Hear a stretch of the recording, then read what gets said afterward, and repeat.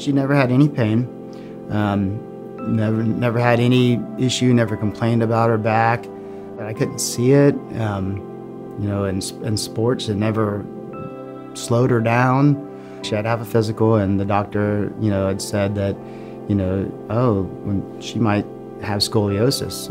And, you know, like our first thought was like, how did we miss that? You know, did we do something wrong or whatever else?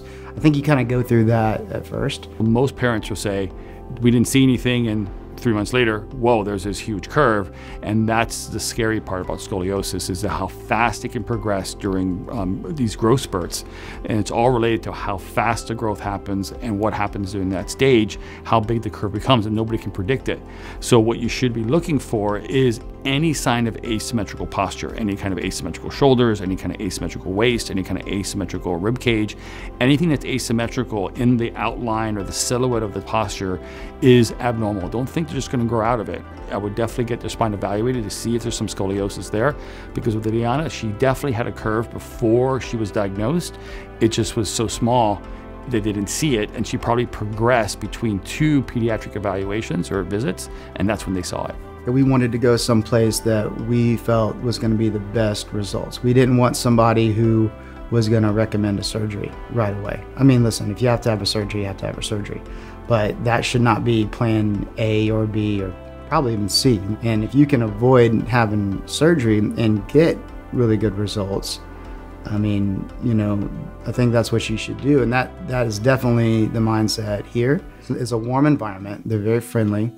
You go up there, you know, when you first see it, it's a little intimidating. There's all these different strange machines and contraptions, but you know, you see other people doing it, and they're just very kind.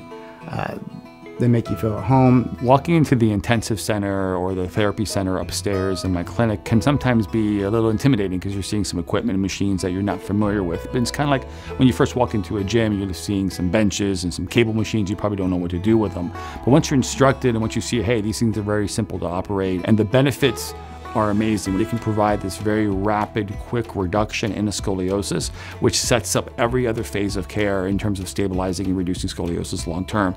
So the therapy that we do in the office, I think, is unreplaceable in any other type of thing that we can do, even though it does have some limitations associated with it, but that's where the other phases of care can come in and play a big role in supporting the care we do in the clinic, and the care in the clinic supports what we do at home with bracing and exercises and home rehabilitation.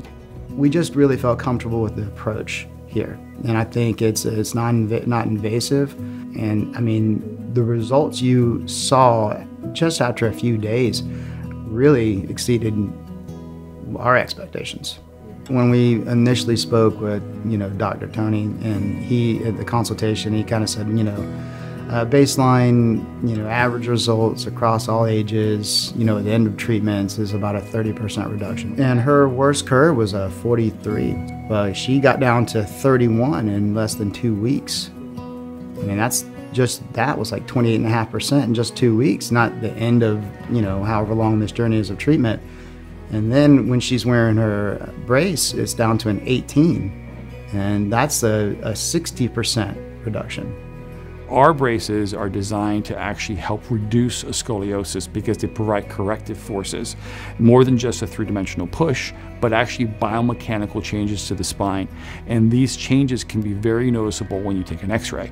And what we find is one of the best predictors for a good long-term outcome is how good their initial in-brace x-ray is. The care that we do in the clinic sets up to provide the best reduction in brace, and then we're very often modifying these braces as they're getting more comfortable, as they're getting more used to these braces, and as the curves are reducing, to make the curves reduction even more powerful. So the bottom line is that these braces are tailored to work with the therapy and the rehab to provide the best possible reduction. They're not limited to just trying to slow progression during growth. You know, there really is a lot of light at the end of the tunnel, and it's non-invasive, and you're doing it in a much more natural way.